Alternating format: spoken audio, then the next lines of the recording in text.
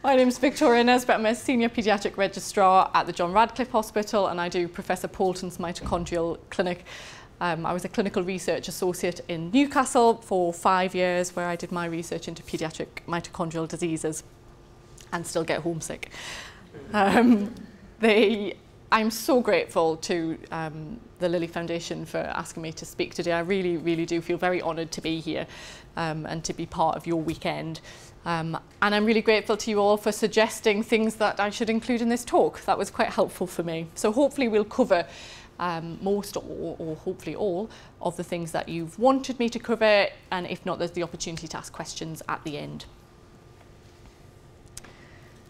So the things that I was asked to cover within this session were the importance of health surveillance, the importance of monitoring patients with mitochondrial disease, a little overview of the supplements that you may be familiar with, some symptom-specific medication. Now, I have done that, but obviously it's impossible to go through everything, because certainly the vast majority of it will not be applicable to each and every one of you in the room, but I'm quite happy to answer any questions about that afterwards if needs be. And a bit about the ketogenic diet, both in terms of its use for intractable epilepsy and for PDH deficiency as well. So managing mitochondrial disease, it is still, I think, painful for us all, and certainly more for you guys, that there is no cure available for mitochondrial disease. We are all working hard to try and change that, but we're not there yet. And therefore our management is on about the prevention of the disease, the symptomatic management of the disease, and the supportive management of the disease. This is a slide that I used to base a talk around for the CLIMB parents group, actually. So that's the children living with inherited metabolic disorders. And these are the things we talked about. I'm not going to cover all of these things today, because certainly Sister Feeney and Dr. Gorman are talking about that, a lot of this in session 3. But one thing I did want to mention is something called an education, health and care plan. Is that something that anybody with children have come across? It's a relatively new thing. Certainly as clinicians, we're all still getting to grips with it a little bit. It's different to a statement of special educational needs. And it's for those young people under the age of 25 who need that bit more support than is covered in your statement of special educational needs, which in itself is changing title as well at the moment. So some of you will be going through that transition, I'm sure. Now, as a parent, you can ask for an assessment to be done. Okay, so it doesn't have to come from your clinician. The requests go to your local authority. They can be done by you, by a nursery worker or carer, by somebody at the school if you've got an older child, or by your GP. That's not a problem. The local authority have got 6 weeks to decide on whether or not to grant an assessment, and they've got relatively strict criteria as to who they do and don't grant assessments for. And if you do get an assessment, they've got 16 weeks to decide whether or not your assessment means that you should have a budget for additional care. And what you choose to do with that budget is managed by you as a family. So you can choose to pay for extra care for your child, for extra respite for a support worker at school, anything really. You can choose to be the budget holder, or you can allocate that to someone else. But certainly the children that, or the child and young people that I know who've got an AHC have found them hugely beneficial. So if you haven't thought about it, have a little think this weekend. The local authority will be loving me, won't they? Suggesting that. I have, yes, I've just wiped out the budget, haven't I, for the next year, absolutely. So in terms of health surveillance, first and foremost is a clinic review, and I think all of us that work in the mitochondrial clinic really love being there, genuinely love being there. We love seeing the families that come to the clinic, particularly because we're centred, well, we're scattered, aren't we, really, across the country, and you all travel usually quite a long way to get to us. But it's a really helpful way for us to see disease progression. Because we don't see you very often, it's sometimes easier for us to notice a decline which you'll know yourself. When you're with somebody day in, day out, it's sometimes difficult to see any subtle changes that are there. It's like your child growing. You know, you don't often realise that they're growing until their trousers are skimming their ankles. You know, it is very helpful. As you know, we don't always, particularly if you're a local patient and you're on relatively regular reviews, maybe 3 monthly, you don't necessarily get examined every time, but it might be talking about what functional ability you've got, what social difficulties you've experienced, and how we, as the quaternary team, can then feed that back into your local paediatrician or GP to try and improve quality of life. I'm sure you'll all have had the disease rating scale performed at some point. So there is the adult version, which is very well established, and our paediatric version, which comes in 3 different ages. And again, that's a prospective way for us to look at how disease patterns are changing in an individual and within a disease group. It really appreciates the kind of multi-system nature of the disease, and even if you are somebody who has an isolated cardiac disease, for example, we still go through the full scale with you, partly to make sure that you haven't got any of the symptoms, and secondly because we're interested in the impact on your quality of life. And certainly the disease rating scales have proved very useful in research studies. Blood tests, we don't just do blood tests for the sake of doing blood tests. There are reasons for us doing them. We'll talk about them a little bit more in screening.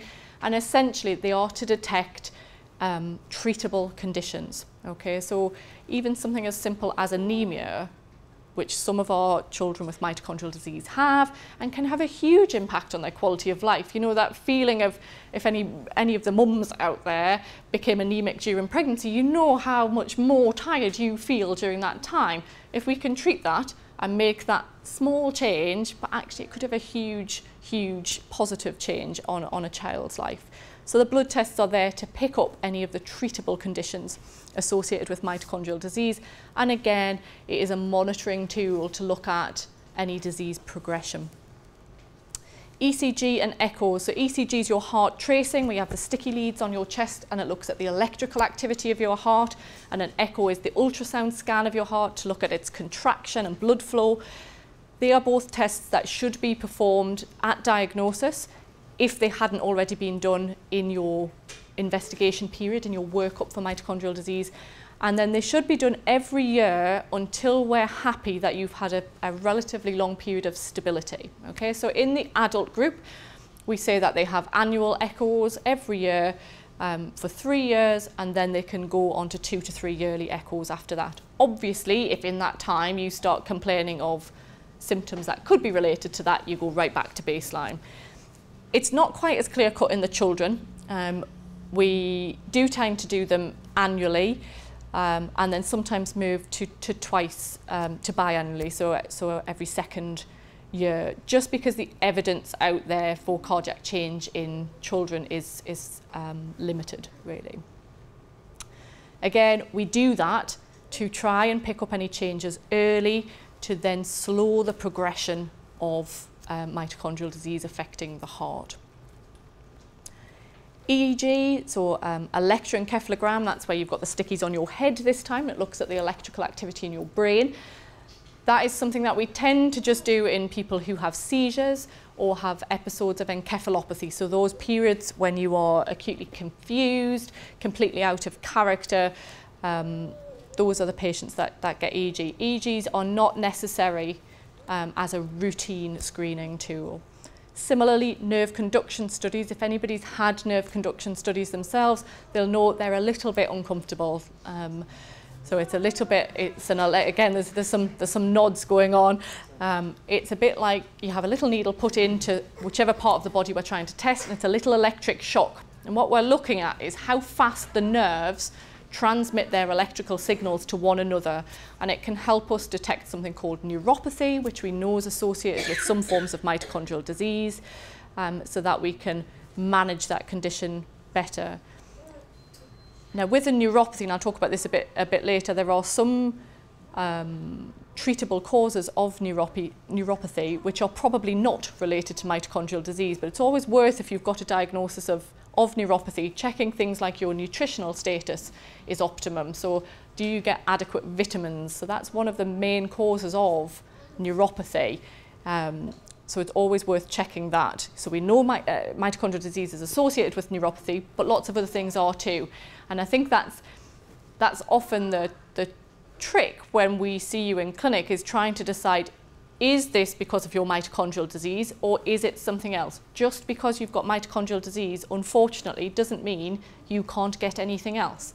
And I think that's often the problem with when children are labelled with mitochondrial disease, everything gets attributed to that, everything. And then you are potentially missing things that could be treated and could improve your quality of life.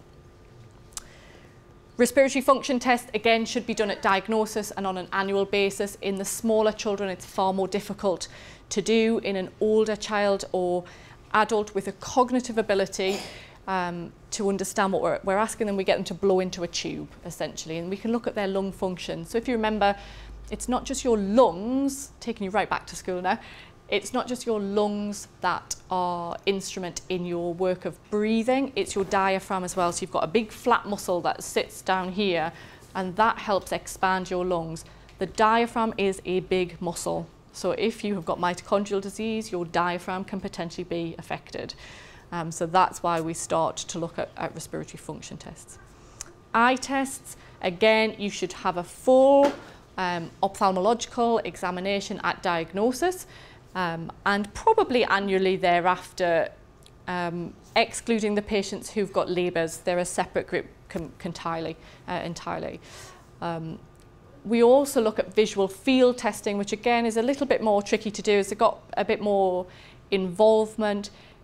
But in children who have seizures, who have neurodevelopmental difficulties, or suffer from periods of encephalopathy, then actually it's quite important to have your visual fields tested at regular intervals. And visual fluoroscopy really is a fairly specific test, looking at whether or not you've got a safe swallow, essentially. And we do this in children where there appears to be some deterioration in their swallow, so they may have managed normal diet but then suddenly are gagging or choking on certain fluids usually, or if you've ended up with a pneumonia, so a chest infection, because you've choked on food.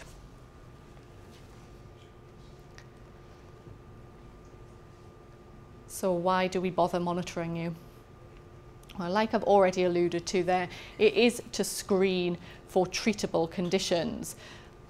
We know there are lots of complications of mitochondrial disease or associations with mitochondrial disease, and if we can slow their progression or keep them controlled, then all the better it is. I'm just going to bring them all up rather than wait for them all to come out, and then we can talk about them.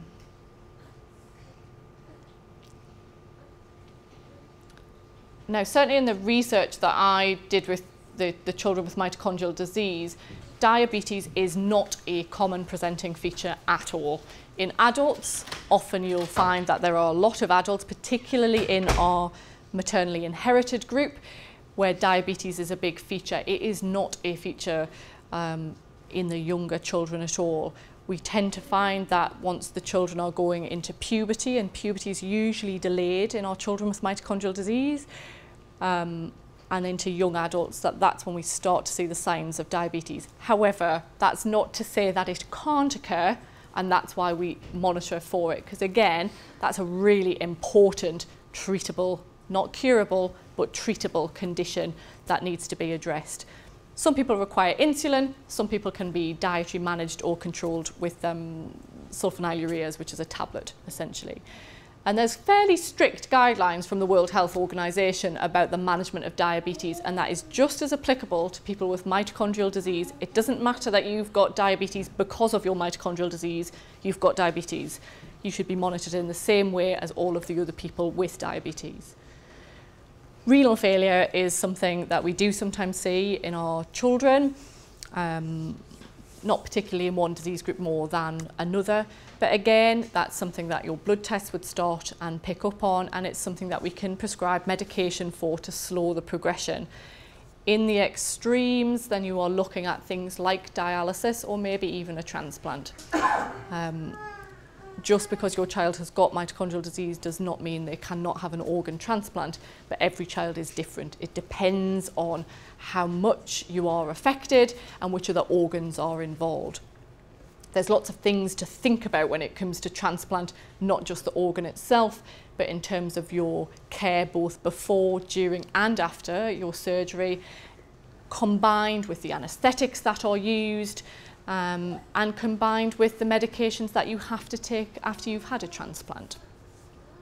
Similarly for cardiomyopathy, both for an isolated cardiomyopathy or a multi-system disease, it could be slowed, the progression of it could be slowed with medication, which is why which is why we do ECGs and echoes and listen into your heart. Some children or adults do go on to require surgery. So a VAD, I don't know if anybody's either got a VAD, had a VAD, or is aware of a VAD, so it's a ventricular assist device, and essentially it's an external heart that does the beating of the heart for you, either to give you some recovery or as a bridge to transplantation. And we've had children who've had VADs and transplants. And transplant, like we've just talked about for kidney transplants, there are lots of factors to take into consideration, but mitochondrial disease per se does not preclude you from having a transplant. Cardiac conduction blocks, so that's when the electrical rhythm of your heart goes all over the place, does things it shouldn't, beats at funny times, stops beating for a bit.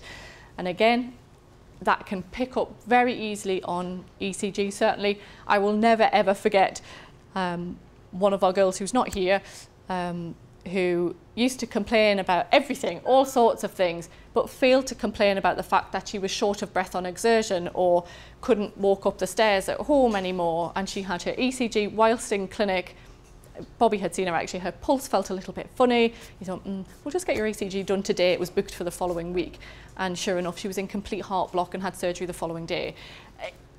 Those things can be picked up and treated and are important. Lactic acidosis, I'm sure the majority of you in this room are aware of what is the buildup of acid which is secreted from your muscles. We check that in your blood, not just when you are acutely unwell. When we're all unwell, our lactic acid probably goes up a bit, but particularly people who have got mitochondrial disease, and it can make you really unwell. You know, it could be as much as being a bit sick, as in vomiting, to being severely unwell and ending up in the intensive care unit. So monitoring that both when you're well and unwell is really important. I've just put in brackets there about dichloroacetate. There's lots and lots of previous research about dichloroacetate for lactic acidosis. It does change your lactic acid levels. It doesn't affect your long-term outcome. But what they did find was that you can end up with an irreversible peripheral neuropathy. So damage to your nerves in your hands and your feet, that can't be reversed. So as a general rule, we don't use it in the pediatric group. There are some exceptions to that. And depression. Depression is something we are seeing more and more, particularly in our young adults, and understandably so. So you have the impact of living with a disease like mitochondrial disease, and I think it's perfectly acceptable to expect people to feel low in mood because of that. But in addition to that, we actually think there is a biological component that predisposes you to depression as well, and that's something that, again, the rating scales that we use in clinic can help us detect that. We still live in a society where we're not terribly good at both recognising mental health problems or dealing with them. And I think sometimes people don't really want to say that they've been feeling of low mood or worse, yet when they do their disease rating scale, they'll quite happily tick the box that applies to them. And again, that's quite important for us to know about that so that we can try and help.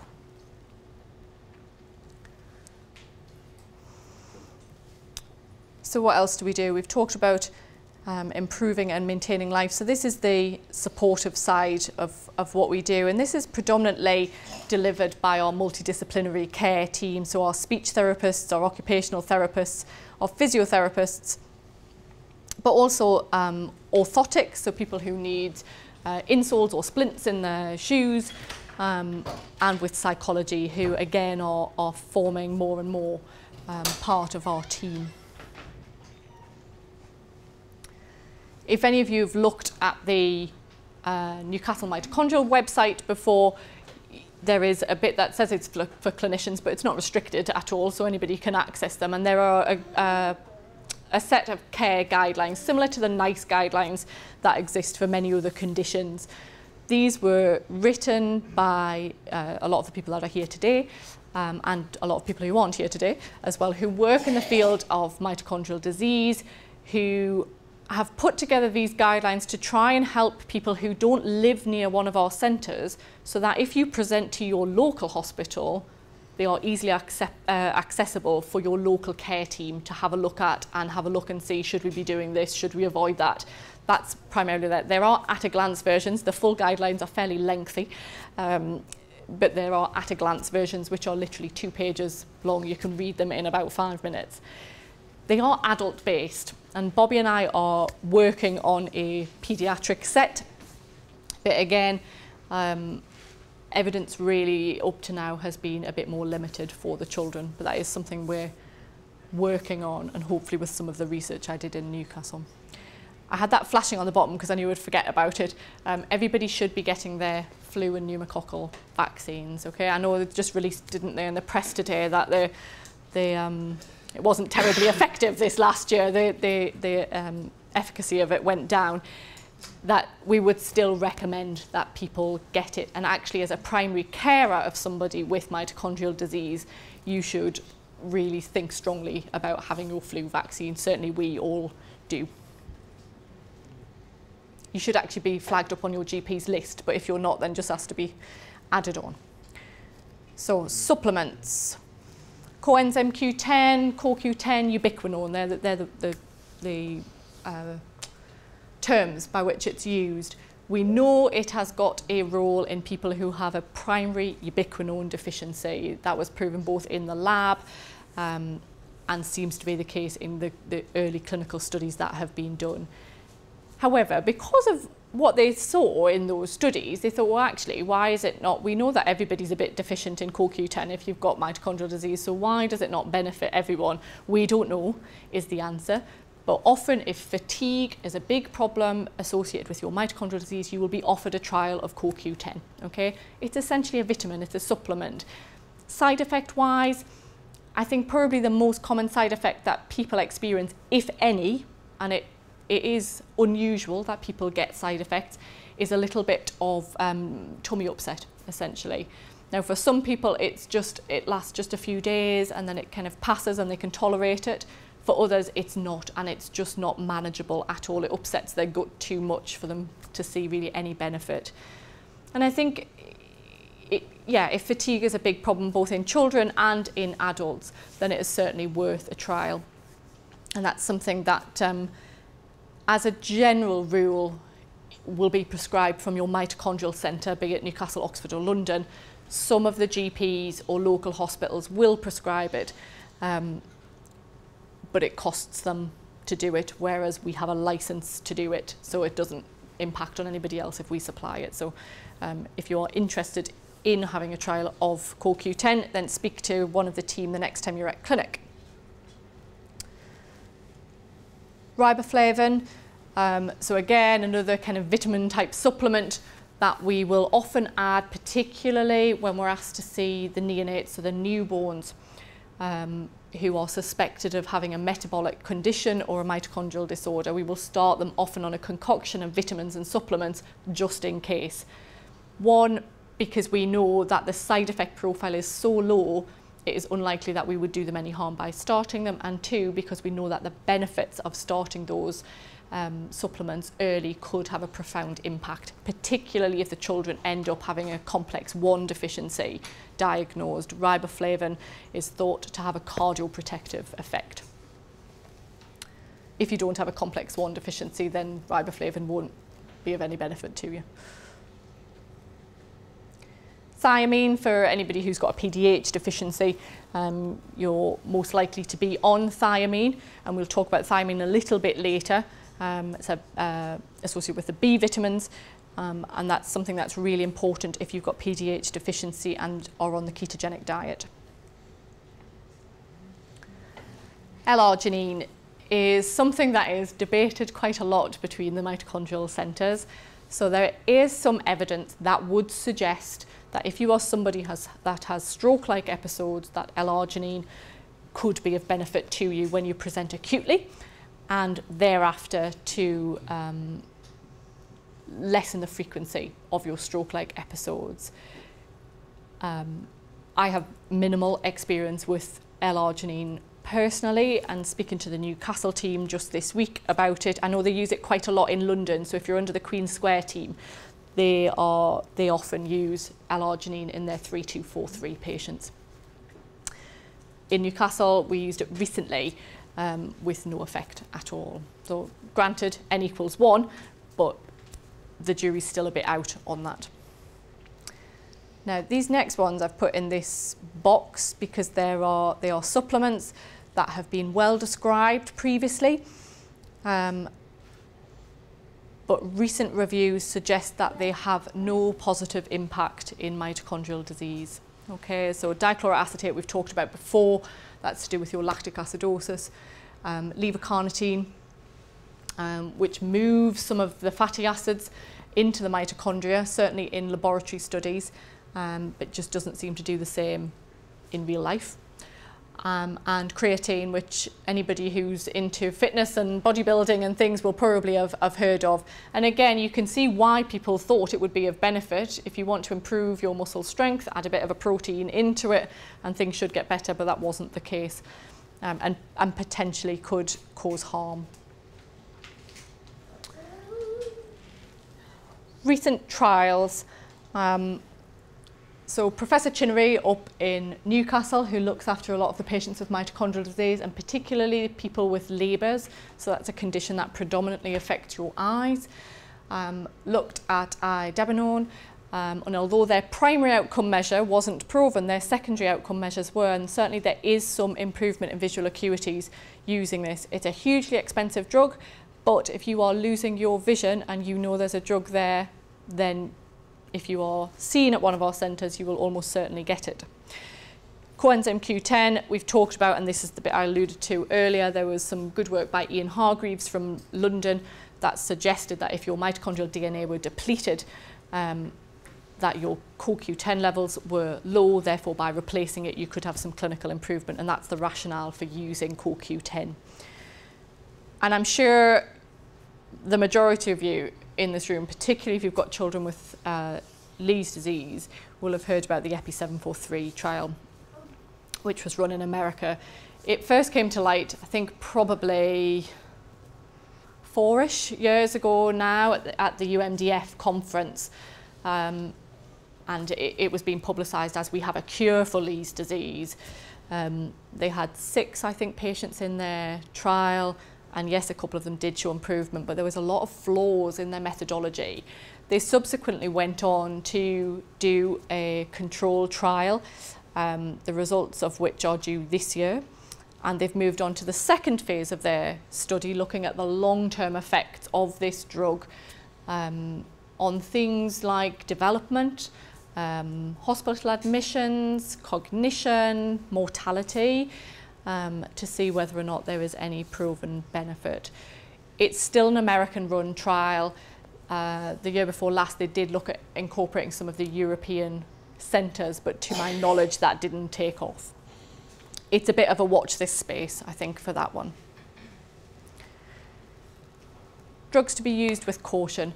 Again, when you're first diagnosed with mitochondrial disease, it is likely that in the letter to your GP, you were given a list of drugs of saying don't use or avoid.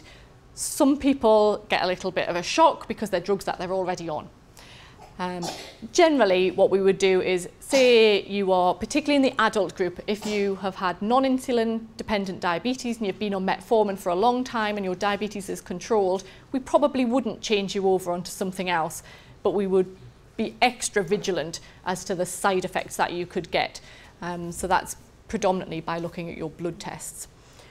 Valproate is something that should be avoided in the children with Alpers disease, so the POLG mutation causing Alpers disease, because we know it can cause huge liver problems in them.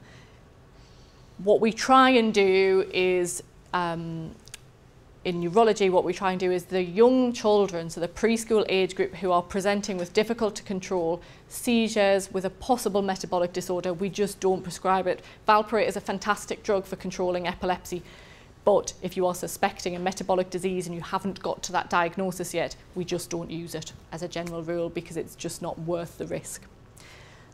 Linezolid is an antibiotic. It's not a first line, it's not something your GP would give you, it's something that you would get if you were in hospital and you were sick with some of the more obscure bugs generally. So it's probably not one that most people need to worry about. Gentamicin, however, at the bottom is something that's much more commonly prescribed.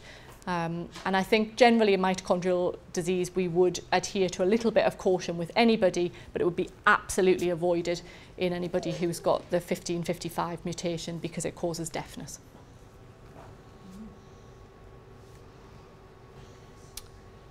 So symptom-specific medications. Seizures are a big part of a lot of the lives of our children with mitochondrial disease. There are lots and lots of drugs now that are suitable for seizures, and it partly depends on your type of seizure. So if you have a generalized epilepsy, or if you have a focal epilepsy, or if you have a focal epilepsy that goes on to be a generalized epilepsy, there are different drugs that we think help different ways. But there are some that we use a little bit more commonly, I suppose. Levetiracetam, or Keppra, is one that a lot of you will be familiar with. Keppra is a good broad spectrum anticonvulsant that can often be used in isolation by itself. It can help in some of our adults who've got myoclonus, so twitchy muscles essentially as well. So it has some benefit for them. Clobazam is something that we use as an add-on, so it wouldn't be it's unlikely to be your only anticonvulsant, but if you're on a baseline anticonvulsant and you're still having breakthrough seizures, then clobazam is something that we consider adding, particularly if you're troubled with, or your child is troubled with cluster seizures. So they might be fine for a long period of time, and then over the next few days or weeks they just have multiple seizures, and clobazam is something we would consider them. Clonazepam is another one which I haven't put on there, and again, it's a good anticonvulsant that's often used as an adjunct to others, but it can have some benefits both with myoclonus and with dystonia. So if you're somebody who's troubled with seizures and dystonia, then clonazepam is maybe a drug that we'd consider. And the ketogenic diet we'll talk about a little bit more in a bit. Stroke-like episodes are most commonly associated with the 3243 mutation, but can occur in other genotypes, and we've talked about arginine. There are lots of studies, so Dr. Whitaker, who is our neurophysiologist up in Newcastle, has done a lot of work looking at people with migraines and whether or not they are more likely to go on to develop stroke-like episodes. Is there a way that you could intervene and prevent that progressing on to that? But as of yet, we still have no real symptom-specific medication that is definitively proven. Drooling and excess secretions. So those of you who have got children in whom this is a problem know that it can be a big problem. I think until you've experienced it, you perhaps don't realise how much of a burden it can be, I suppose, and how much it can impact on the child's quality of life. The two drugs that we specifically use are hyoscine patches, and I've seen lots of children today who've got what looks like a little elastoplast behind their ears. That's a hyoscine patch. Or glycopyrrolate, which is a medication. It's a little bit of trial and error, to be honest. It's what works for you as a child, what works for you as a family. I spoke to a family in clinic this week who said they much preferred glycopyrrolate because it meant when their child was unwell, they could just reduce the dose of glycopyrrolate. So It thickens your secretions, and they found it easier to manipulate. Other people don't think glycopyrrolate works and much prefer the patch. Pros and cons to everything. Neither are mitochondrial disease specific. Movement disorders, so a big problem for a lot of our children, and particularly I would say those who've got nuclear inherited problems. Baclofen is a very commonly used drug, and for some children it will progress to intrathecal, so that's going in through your spine. There are a lot of considerations to be made before that is considered, and there are only certain centres in the UK that would consider that. Other things that you might be familiar with are trihexyphenidyl. Are you okay? Sure. Trihexyphenidyl, which again can be helpful. Do you want the air conditioning on? I can see a lot of fanning going on there. Oh. So put it on and then maybe turn it up a bit.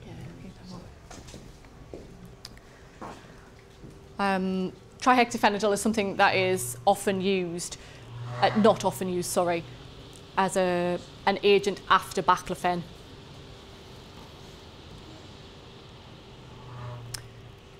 Now, reflux, I think, is probably under-recognised in children. So if you have got low tone, and perhaps if you are fed nasogastrically or orally, then you are much more likely to get reflux. And again, huge impact on your quality of life. So we do try, and again, not mitochondrial specific, any children with a neurodisability that affects their tone and their feeding. If you think your child is uncomfortable, particularly when lying flat, if they seem to regurgitate their food or burp frequently or have a lot of secretions post meals, then these are things that we start thinking about with regards to reflux. Reflux can be bad enough that you require surgery, but again, that's something that needs to be done with quite a lot of careful planning and consideration. Constipation is a huge problem in our disease group. I'm not expecting you all to start nodding your heads now. But it is a big problem, and again, the impact that it has on your quality of life is huge. It can just make you feel generally rubbish.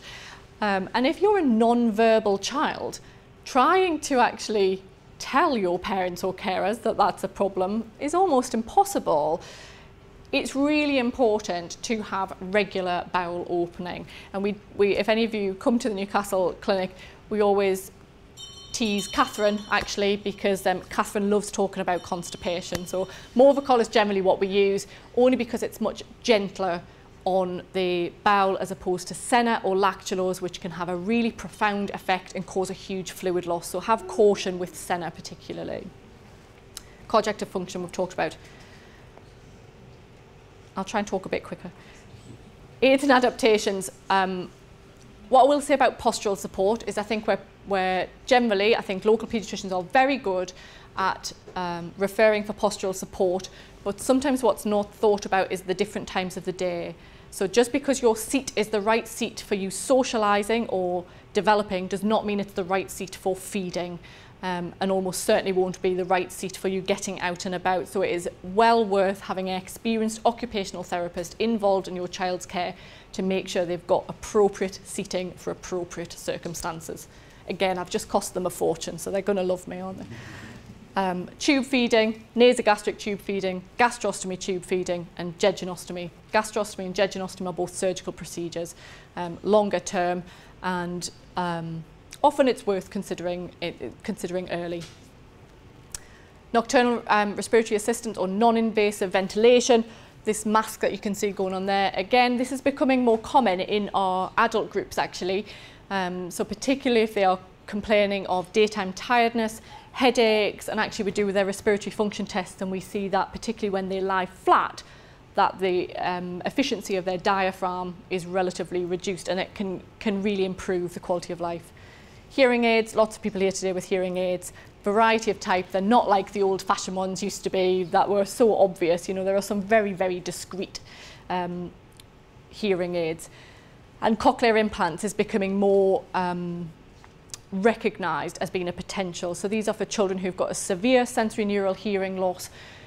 You're not guaranteed to, again, it's a fairly expensive process to go through. You are not guaranteed to be accepted for an implant just because you have severe bilateral sensory neural hearing loss. There are some provisos to that. Certainly one of the families that we have who aren't here today, their little boy has a really severe movement disorder, and it often involves his hands coming up to his head, and a cochlear implant involves a magnet behind your ear, and they deemed that he wasn't suitable for cochlear implant because his movement disorder wasn't controlled enough to prevent the implant being knocked, which was a really, well, it was devastating actually for his family. Props. Again, often our adult patients with ptosis prefer props to surgery, and I would say our younger females prefer surgery compared to props for cosmetic reasons. Okay, so let's talk about the ketogenic diet. There's been a lot of chat, I would say, on parent forums and other websites to do with the ketogenic diet and whether or not it's suitable in mitochondrial disease. Historically, we have always said that the ketogenic diet is not suitable for mitochondrial disease. Ketogenic diet is a way of altering the proportions of your fats to non-fats. Your non-fats are your proteins and your carbohydrates. If you manipulate the diet, you can train your body to produce something called ketones, and then your body uses the ketones instead of glucose as a fuel for energy. The ketogenic diet is high in fat, has an adequate amount of protein to optimize growth, and that's really important in our children with low carbohydrate. It is essentially trying to mimic a fasting state, a starvation state in the body. Okay, that's what you're trying to do. It must not ever be undertaken without specialist supervision, particularly in children with mitochondrial disease, because the effects could be devastating if you get it wrong. It is under-resourced in this country, there's no doubt about it. It is a recommended alternative epilepsy therapy now, and it's causing a huge problem, so it's there in the NICE guidance. If you've tried a certain number of anticonvulsants or you are suitable for a ketogenic diet, you should be referred. Certainly in Oxford, our waiting list is 9 to 12 months at the moment. We have one dietitian looking after the whole region. We've just got funding for another dietitian, which will massively change the lives of a lot of our families, but it is a huge problem. Newcastle are slightly better resourced for it. I'm not sure about London, but it is a big, big problem. I know there are people here who are on a ketogenic diet, and I think probably they're far better to talk about the pros and cons of it from a practical purpose than I am. It does take a lot of time and effort. It's about getting your ratios right. There's a lot of scales and mixing and proportions. Some people can just do it and they have no problems with the practical sense of it, and it works for their family, and that's great. Some people just can't. I think particularly if you've got a big family, a child or more than one child with a disability, or have a generally relatively chaotic life, it's much more difficult for you to do. But certainly there are people that you can talk to about the practicalities of it. Like I've said, it is an established therapy for intractable epilepsy. The difficulty has come in that a lot of the children with mitochondrial disease have got intractable epilepsy. It's not controlled with medication. Parents are looking for something else. And actually, I think boundaries are starting to be loosened as to whether or not we offer the ketogenic diet. But I really can't stress enough, it must be done under really close supervision, and you must have access to a specialist dietitian and a paediatrician who is used to dealing with certainly severe epilepsies or the ketogenic diet. With regards to PDH deficiency, again, there is evidence that it works for a pyruvate dehydrogenase deficiency. Because of the manipulation of the diet, you must be on thiamine. So a lot of our children with PDH deficiency are on thiamine anyway, But if you're on a ketogenic diet and you are PDH deficient, it's really important. Again, you will become symptomatic if you are deficient in your thiamine. This is going slow now, isn't it?